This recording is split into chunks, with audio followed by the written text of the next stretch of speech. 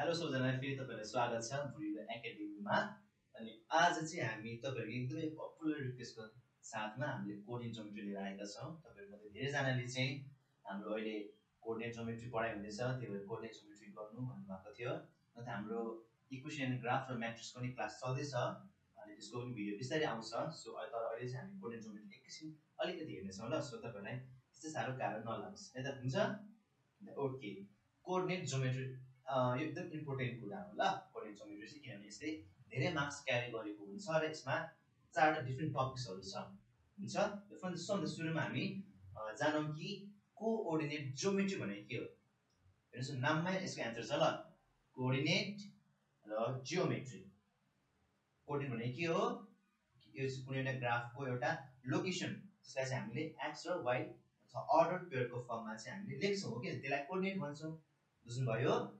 So geometry भनेको के हो, सेप हो कि हैन, कुनै पनि एउटा सेप हामी के भन्छ जोमेट्री। सो त्यो कोअर्डिनेटहरुको हेल्पबाट हामीले कुनै एउटा जोमेट्रीको कामहरु गर्दैछौँ, त्यसलाई के भन्छ, coordinate geometry. Simply coordinate geometry is considered to be one of the most interesting concept of mathematics. Coordinate geometry or the analytical geometry पनि भन्छौँ यसलाई कहिलेकाहीँ हामीले, बुझ्नुभयो। Describes the link between geometry and algebra through graph involving curves and line. यसको मतलब के हो, यसमा चाहिँ हामी अल्जेब्रा हुन्छ किनभने x र y भनेर त्यहाँ के हो अल्जेब्रा लागेर आयो। त्यसपछि जियोमेट्री कुरा आउँछ, सर्टेन शेप्सहरु अथवा लाइनहरु हुन्छ, इन्भल्भिङ कर्वहरु, कतिवटा कर्वहरु हुन्छ, इक्वेसनको कर्वहरु हुन्छ र लाइनहरु हुन्छ ल। सिम्पली यो तपाईहरुलाई सोध्दैन तर एज अ कन्सेप्ट मात्र तपाईलाई भन्नु खोजेको ल। अनि आजको भिडियोमा चाहिँ आज हामी धेरै टपिक कभर गर्दैनौं, तर हामी आज रिफ्रेशमेन्ट भिडियो छ। अनि यो भिडियो पछि चाहिँ एक्चुअल अर्को आउँछ, angle between two straight lines भन्ने, त्यो कुरादेखि चाहिँ हामी सिलेबसमा जान्छौँ। तर यो पनि इम्पोर्टेन्ट छ किनभने आज हामी चाहिँ 9th क्लासमा पढेको के कुराहरु छ, फर्मुलाहरु थियो जुन हामीलाई चाहिन्छ, त्यो कुराहरु चाहिँ हामी हेर्नेछौँ ल। बुझ्नु, अलिकति हामी रिभ्यु गरौँ ल 9th क्लासमा के पढेका थियौं भनेर। सरी यतापट्टि मैले भन्नु बिर्सेछु। यसमा चाहिँ हामी 4 टपिकहरु के छ, angle between two straight line भनेको मतलब दुईटा पनि जुन स्ट्रेट लाइन हुन्छ, स्ट्रेट लाइन यिनीहरुको बीचको एंगलहरुको हामी हेर्नेछौँ। यिनीहरुको एंगल कसरी थाहा पाउने, जस्तै हामीले लाइनको चाहिँ के दिएको हुन्छ, इक्वेसन दिएको हुन्छ, यसको इक्वेसन हामीले थाहा हुन्छ। सो इक्वेसनका हेल्पबाट त्यो दुईटा इक्वेसनको बीचमा चाहिँ कतिको एंगल छ त त्यो कुरा हामी यसमा पढ्छौँ। भने पेयर अफ स्ट्रेट लाइन भनेको चाहिँ कुनै पनि दुईटा स्ट्रेट लाइन छ, जस्तो त्यो होस् स्ट्रेट लाइन छ, त्यो चाहिँ तिनीहरुको कम्बाइन्ड इक्वेसन कस्तो हुन्छ, हामी दुईटालाई एज अ वान रिप्रेजेन्ट गर्नु हो भने चाहिँ त्यसलाई के भन्छ, पेयर अफ स्ट्रेट लाइन भन्छ। सो हामी यो पढ्नेछौँ। त्यसपछि कोनिक सेक्सन भनेको चाहिँ हाम्रो प्याराबोला, जस्तो यहाँ कर्वहरु आएको छ नि, मतलब प्याराबोला, हाइपरबोला, इलिप्सहरुको सर्कलको कुराहरु गर्छौँ ल। त्यसो अर्को छ हामी त्यति मध्ये चाहिँ हामी सर्कलको हामी डिटेल स्टडी गर्छौँ। सर्कलको इक्वेसन के हो, यसको डिफरेन्ट स्पेशल केसेसहरु छ, यसको जनरल टर्म के छ, अनि त्यो कुराहरु हामी हेर्नेछौँ ल। बुझ्नुभयो। सो आज चाहिँ हामी एज अ रिफ्रेशमेन्ट गर्नेछौँ ल। Okay, some basic formulas of हाम्रो कोअर्डिनेट जोमेट्री, यो कुरा तपाईलाई थाहा छ। जस्तै के हो, डिस्टेन्स फर्मुला। डिस्टेन्स फर्मुला भनेको कुनै पनि एउटा ग्राफमा ग्राफ बनाए ल, राम्रो त ब्रेन बन्दैन यता, त्यो पनि अलिकति कम्प्रोमाइज गर्नु ल। दुईटा पोइन्ट छ अरे, पोइन्ट ए छ, अर्को पोइन्ट बी छ, देख्नु भएको छ। सो पोइन्ट ए के छ भन्दाखेरि x1 y1 सपोज गरे मैले, र यसलाई मैले x2 y2 सपोज गरे। बुझ्नुभयो। अब यो दुईटा पोइन्ट ए र पोइन्ट बी को बीचमा कतिको डिस्टेन्स छ भनेर चाहिँ हामीले के गर्छौँ, डिस्टेन्स फर्मुला युज गरेर थाहा पाउँछौँ। अब यहाँ पोइन्ट x1 y1 जे पनि हुन सक्छ है, त्यो चाहिँ यसको लोकेसन कहाँ छ, 1, 2, 2, 1 जे पनि हुन सक्छ। र त्यो दुईटा बीच चाहिँ के छ त, डिस्टेन्स कसरी निकाल्ने, हामीले यो फर्मुला युज गर्छौँ। के रहेछ, under route x2 minus x1 whole square plus y2 minus y1 whole square. Just हामी रिभिजन मात्रै गरेका छौँ ल। डिस्टेन्स फर्मुला तपाईहरुलाई आउँछ, यो एकदम इजी छ। यो त हामीले अझै तपाईले यदि अप्सन म्याथ सानैदेखि पढ्नु भएको भने यो सानो क्लास 2 मा छ र 7 8 तिर पनि छ। सो यो भयो। अब अर्को छ के छ, सेक्सन फर्मुला। सेक्सन फर्मुला चाहिँ के छ, कुनै पनि एउटा लाइनलाई चाहिँ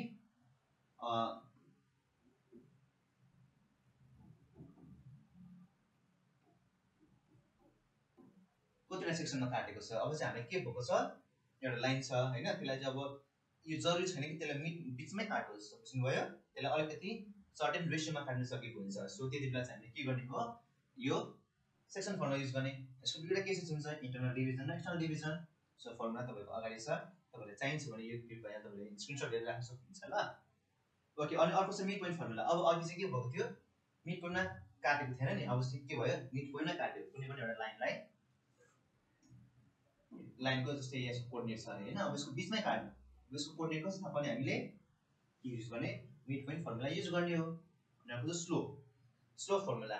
तपाईहरुलाई स्लोप भनेको थाहा छ के हो, हामी कतिपय चाहिँ कोर्डिनेट जोमेट्री गर्छौं तर हामीलाई स्लोप भनेको थाहा छैन ल।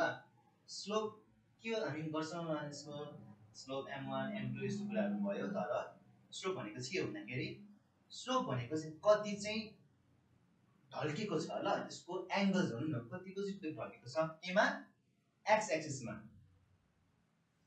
जस्तै एउटा ग्राफ बनाएँ मैले, देखिदिनुहुन्छ यहाँसम्म देख्नुहुन्छ ल। एउटा लाइन छ हो किन, यो लाइन छ, यो चाहिँ अब एक्स एक्सिसमा कति चाहिँ ढल्केको छ, त्यसको मेजरमेन्ट के हो, स्लोप हो ल। एक्स एक्सिसमा कति चाहिँ इन्क्लाइन भएको छ, त्यसलाई चाहिँ स्लोप भन्छ। यसको भ्यालु के दिन्छ, टेन्जेन्ट दिन्छ, tan दिन्छ ल। सो अलिकति बेसिकली तपाईहरुले बुझ्नु पर्दाखेरि के बुझ्नु भन्दाखेरि स्लोप भनेको इन्क्लिनेसन, कतिको इन्क्लाइन भएको छ केमा, एक्स एक्सिसमा। यसको भ्यालु के दिन्छ, tan नै दिन्छ। साइन कसरी दिन्छ, दिन सक्छ, किनभने tan भनेको sin बाइ cos हो नि त, तर हामी के युज गर्छौं, प्राय tan नै भन्छौं ल, बुझ्नुभयो ल। फेरि sin नै चाहिँ नराख्नु, मैले के भन्नु, tan भनेको sin बाइ cos हो नि त। सो त्यसमा हामी सब्स्टिट्युट गर्न सक्छौं, तर यसलाई जस्तै अब यो 30 डिग्री छ अरे हैन, 30 डिग्रीले इन्क्लाइन भएको छ भने यसको के हुन्छ, tan 30 भन्नुपर्छ तपाईले ल, sin 30 भन्नु पाउनुहुँदैन। जस्ट बेसिकली लागि मैले के भने sin र cos को कुराहरु हटाइदिनु, तर जस्ट tan मात्रै राख्नु ल। ओके, स्लोपको के भयो। अब चाहिँ के छ, centroid of a triangle. Centroid of triangle भने के हो, पछि हामी यो भेक्टर ज्योमेट्रीमा पनि गर्छौं।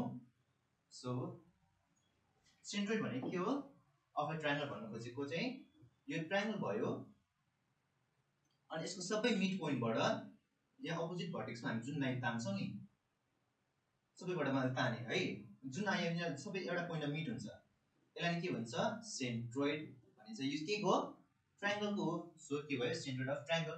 यसको निकाल्ने फर्मुला के रहेछ हेर्नुस् त, यहाँ छ x1 + x2 + x3/3 भयो भने चाहिँ यसको x कोर्डिनेट आउँछ, त्यसपछि y1 + y2 + y3/3 भयो भने चाहिँ यसको y को कोर्डिनेट आउँछ ल। बुझ्नुभयो, यो पार्ट डन भयो। सो अर्कोमा बोल्नु भयो त ल। अब चाहिँ के छ, equation of a straight line in slope intercept form. बुझ्नुभयो। अब चाहिँ हामीले कुनै पनि लाइनको के गर्न सकिन्छ, हामीले इक्वेसन निकाल्न सकिन्छ। इक्वेसन चाहिँ के भन्दाखेरि चाहिँ अब अल्जेब्रामा भनिन्छ हैन, सरी, अल्जेब्रामा जस्तै हामीले ज्योमेट्री हेर्दा के हुन्छ, हामीले यसको शेप थाहा हुन्छ हैन। जस्तै यो के भयो, सर्कल भयो, यो के भयो, लाइन भयो हो किन। हामी के गरे, हामी भिजुअली थाहा पायौ नि, यो ज्योमेट्री हो यो, तर यसलाई हामीले अल्जेब्रामा हेर्नु पर्दा के हुन्छ त, जस्तै अब एउटा आयो रे y = mx + c छ, यसको फर्मुला के y = 2x + 3 छ अरे। यो के को फर्ममा छ हेर्नुस् त, mx + c को फर्ममा छ नि। अलिकति हेर्दा रिजनेबल गर्छ नि भने चाहिँ मलाई के थाहा भयो, ए यो के छ, यो त एउटा स्ट्रेट लाइन रहेछ भन्ने मलाई थाहा भयो नि। सो मैले के थाहा पाए, इक्वेसन हेरेर मैले थाहा पाए यसको यो के रहेछ भनेर। जस्तै मैले यो गोल हेरेर थाहा पाए मैले के हो, सर्कल रहेछ, त्यो के हाम्रो भिजुअल रिप्रेजेन्टेसन भयो केमा, ज्योमेट्रीमा। तर अल्जेब्रामा के हुँदै रहेछ, जस्तै अब स्ट्रेट लाइन हो थाहा भयो, अल्जेब्रामा हेर्नुपर्दा के छ, यो पनि के हो, स्ट्रेट लाइन हो।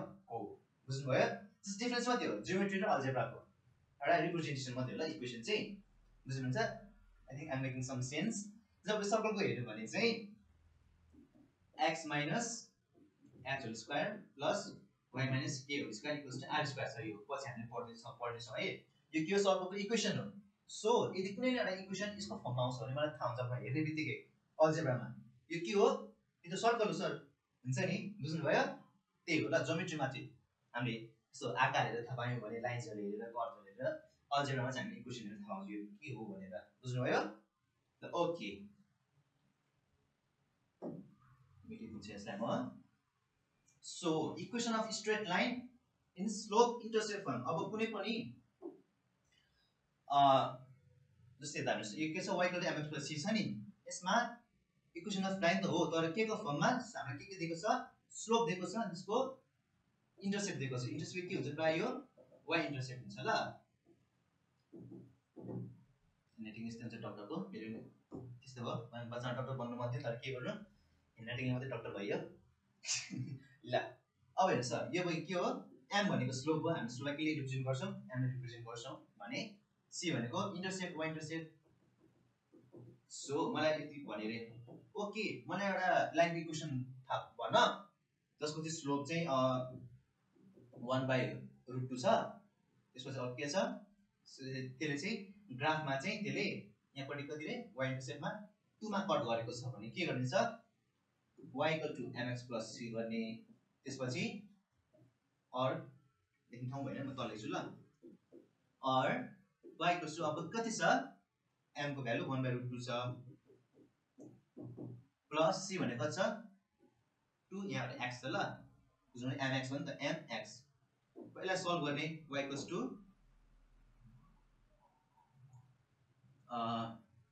तल के x मा √2 x + 2√2 और √2 y = x + 2√2 और सबैसँग लेख्ने x - √2y + 2√2 = 0 एउटा इक्वेसन आयो नि मैले अब यस्तो हेर्न थाहा पाएँ के रहेछ यो इक्वेसन के हो स्ट्रेट लाइनको बुझ्नु भयो यसरी हामीले इक्वेसन निकाल्न सक्छौं हामीले के दिएको छ यसमा चाहिँ हामीलाई y इन्टरसेप्ट र स्लोप दिएको छ बुझ्नु भयो त्यही हो equation of straight line in slope intercept form अर्को छ equation of straight line in double intercept form अझ हामीले के दियो हामीलाई स्लोप दिएन हामीले के दियो x एक्सिसमा कहाँ कट भएको छ र y एक्सिसमा कहाँ कट भएको छ त्यो चाहिँ हामीले दिएको छ यो a भनेको के हो x इन्टरसेप्ट b भनेको y इन्टरसेप्ट बुझ्नु भयो कुनै पनि एउटा ग्राफमा अब मलाई यसको इक्वेसन थाहा पाउनु यो लाइन चाहिँ ab यो ab को मलाई इक्वेसन थाहा पाऊ तर मलाई के दिएको छ यो y मा कहाँ कट भएको छ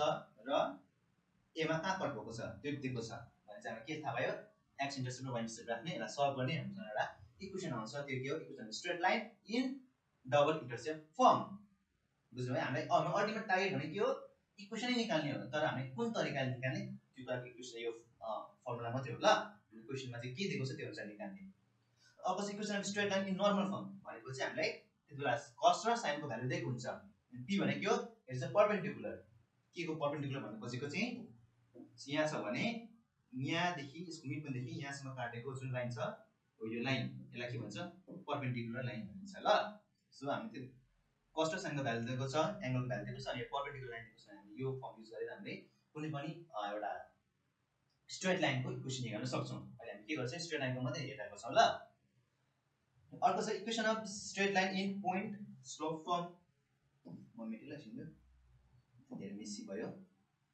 एकदम धेरै मिसी भयो एकदम धेरै रोनाल्डो भयो एकदम धेरै नेमार भयो ल हामीले के दिएको छ यसमा हामीले के दिएको थियो y इन्टरसेप्ट र स्लोप दिएको थियो भने चाहिँ अब के दिएको छ हामीलाई एउटा पोइन्ट दिएको छ एउटा कोर्डिनेट पोइन्ट दिएको छ अनि त्यसको स्लोप दिएको छ जस्तो एउटा लाइन छ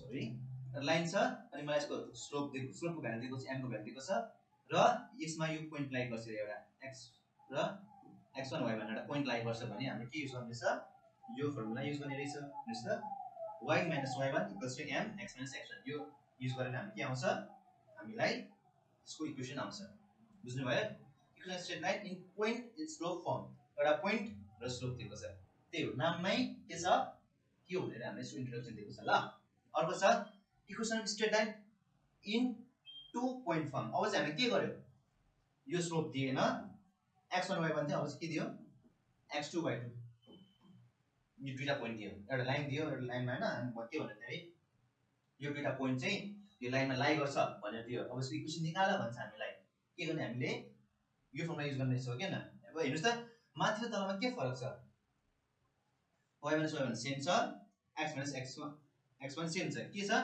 m मात्र देख्छ नि त हेर्नुस् त m यो के हो यो y2 - y1 / x2 - x1 m कै फर्मुला स्लोपको फर्मुला जस्तै स्लोपको फर्मुला के छ y2 minus y1 x2 minus x1 just त्यसलाई सब्स्टिट्युट मात्रै गर्दै यतापट्टि सो तपाईले यसरी कम्पेयर गर्दै प्यारलली पढ्न सक्नुहुन्छ बुझ्नुभयो यो चाहिँ बेसिक फर्मुलाजहरु भयो जुन चाहिँ हामीलाई यो क्लासमा पनि चाहिन्छ कतिवटा फर्मुला सबै त चाहिदैन तर कतिवटा चाहिँ हामीले चाहिन्छ सो त्यो कुराहरु हामी बिस्तारै हेर्नेछौँ हुन्छ आजलाई यति नै अब हाम्रो अर्को क्लास हुन्छ त्यसमा चाहिँ हामी एकदम डिटेल स्टडी गर्नेछौँ हाम्रो main chapter angle of straight angle between two straight line त्यसै हामी अब अर्को क्लासमा हेर्नेछौँ अर्को भिडियो हेर्छ त्यति बेलासम्म हेर्दै गर्नु होला बुढिल academy so we will meet soon again bye bye